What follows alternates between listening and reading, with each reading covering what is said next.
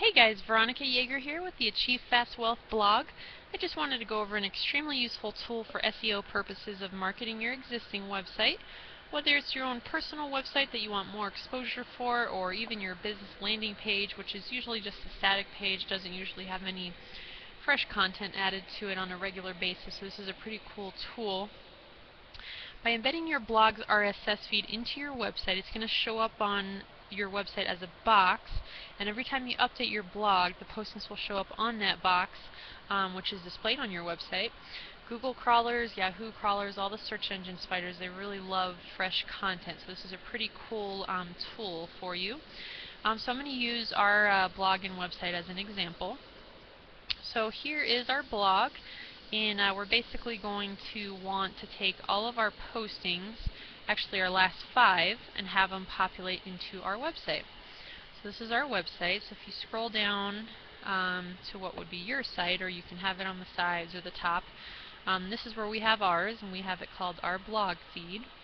And we have the last 5 postings show up on our website. So if I make another posting tonight, within minutes or seconds actually, it'll show up right here, and then this one will go away. So let's go ahead and get right in. So if you go to www.rssinclude.com, that's going to bring you here, and to us that's it's been the simplest one. It's the most easiest RSS feeder that we've found. So if you go to rssinclude.com, just click here on this create a new RSS box to get started. Then you're going to want to create a design. There's some templates, the simple vertical list, there's the tabloid, the 2x2, there's a ticker box. The simplest one for us has just been this simple vertical list. So let's go ahead and click on create now. This is where you're going to put in your blog feed address. If you go over to your blog, you should have something similar. This is the RSS icon.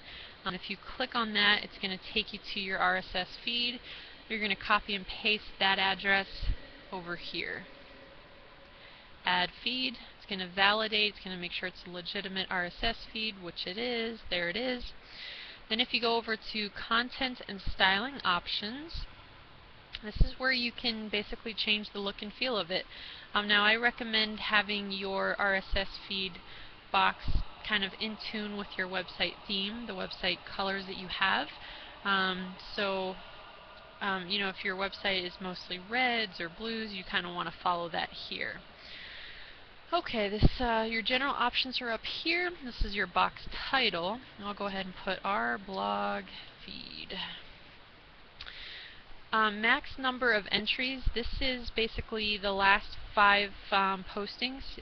Whatever postings you want to show up here, this is what it'll pull. So if you just want the last 3, you'll go ahead and put a number 3 there, and then it'll just show your last 3 postings.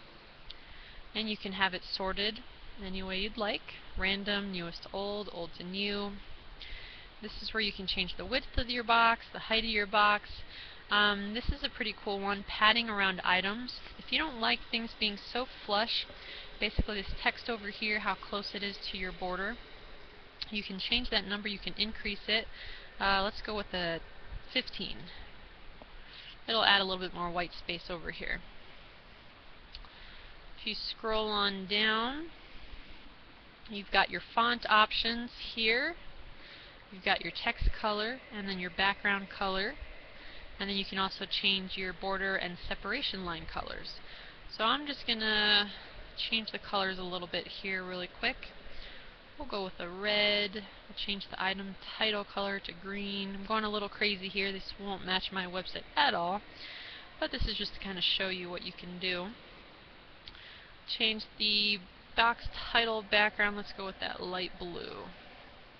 Now, one thing to note, if you have a unique color on your website that you want to kind of keep in line here with your box, you can grab that the color codes from your website and pop them in here if you don't like the colors that is pre-populated. So you can definitely put in the codes right in there.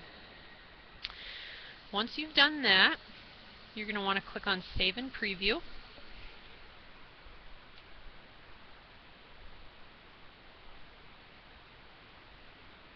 And then you're going to want to go up to Include. if you like what you see over here. Okay, so we've clicked on include. Now you have two options. You either register for free or you log in if you have your login info. I'm assuming you don't have an account, so if you don't, click on register for free.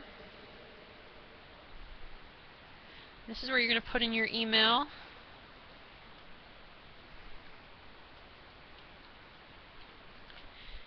And then once you hit create my account, it's basically going to shoot over an email to your account, and it's just going to validate that that's a legitimate account.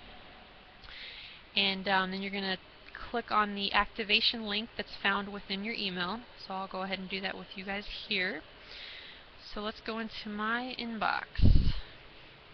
There it is. Okay, so this is click here to activate and log into your account. Now it's going to ask for a password. Just put in the password that you want. Oops. Activate account when you're done. Okay, so now what you're going to want to do is you're going to want to click go back to your RSS box, because we want to grab the codes. If you click on this little icon here, it says edit. That'll get you into your box's information. We want to go to this input feeds. I'm sorry, we want to go over to include. Okay, now you've got some different options. You can click on PHP and get the PHP code, your WordPress code if it's just a regular WordPress blog. I'm going to go with the JavaScript. That's what we use with our website. So basically, you're just going to copy that code, and then you're going to take that code and you're going to pop it in and paste it into your website HTML code. Most likely that's your index.html file. Now if you use a file manager or something like that, you'll just kind of go into your website wizard, wherever it is that you go in and update your website. So like I said, most likely it's going to be your index.html file. Okay, well I hope you found this to be simple and easy. If you don't have a blog of your own, then consider adding an RSS feed to your website of a website or a blog regarding topics in your industry, your niche, or even of the latest media news, abc.com or USA Today or something like that. Because you just want to keep that main website of yours fresh and updated as frequently as possible. So next, consider downloading my special report on the top 8 most powerful free marketing methods that can basically help you create a 6-figure income, whether it's by promoting your blog or a home-based business opportunity. My website is achievefastwealth.com, and again, I hope you enjoyed this. Thank you.